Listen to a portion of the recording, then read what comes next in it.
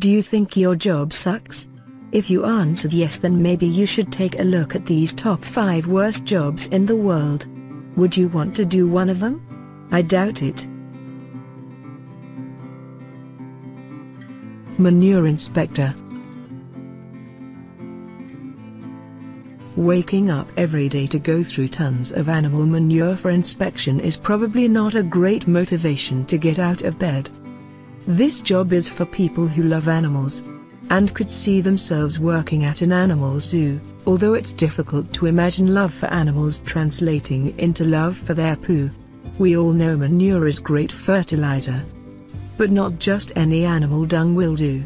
According to Daily News, manure has to be tested for contaminants like E. coli and Salmonella, and someone has to test it. This sometimes involves going through tons of animal waste to collect samples. Think about that the next time you complain about that earthy manure smell.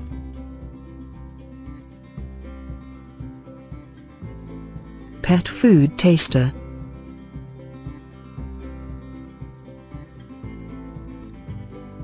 That's crazy, but professional dog food taster is a real job. And it apparently pays quite well. An entry-level position in the quality department would typically pay about $30,000 a year, while an experienced professional could draw up to $75,000. So what exactly does the job entail? Well, as the name suggests, it pretty much involves tasting dog food to make sure it meets a premium brand's exacting quality standards. Tasters regularly open sample tins of each freshly made batch of dog or cat food, and then proceed to smell it and eat it.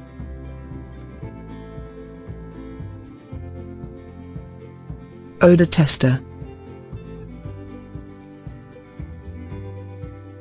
This is considered one of the stinkiest jobs, and has been talked about quite a few times. I am down for the money if the pay is good. But to make me smell someone's armpit, and I am not sure what else you have to smell. The check would have to be quite hefty.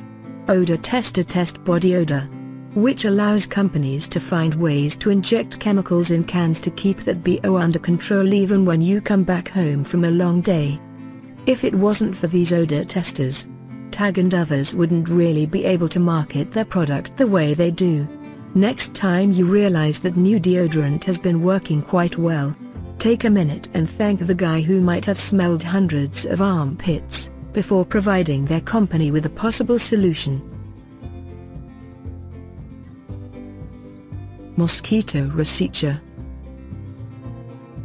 Scientists studying malaria and other deadly diseases have to study test subjects. The mosquitoes have to be collected by research professionals for these tests. Research scientists have to sit in a room with these mosquitoes flying over them. Not only is this a dangerous job, but one which requires plenty of personal sacrifice for the benefit of millions of others. We observe mosquito behavior primarily while they feed, which corresponds to the transmission phase. Mosquitoes are observed in real time by a researcher who rates their behavior, such as the mosquito's landing, insertion of the proboscis, imbibing of blood, number and time of each probe, etc. Real-time behavior is then used to compute several important parameters that help us to assess the impact of different factors on mosquito biting success. Grass seed analyst. This is the woman whose full-time job is to watch grass grow. Helen Southall works as a grass seed analyst, and spends her working day making sure blades of grass on lawns and fields are growing to the right length. World's most boring job? Helen Southall works as a grass analyst, making sure gardeners and groundsmen have cut their lawn to the right length. The 43-year-old said, "People do think it's strange when I tell them my job is to watch grass grow. But I think it's fascinating and I wouldn't do anything else. I monitor different types of grass seeds and make sure they grow properly and the plants are fit for purpose. It's so rewarding seeing a stretch of perfect green grass and knowing that it has grown right because of my work." Her working day begins by counting out 400 grass seeds and goes through each blade by hand every week to ensure the growth is right.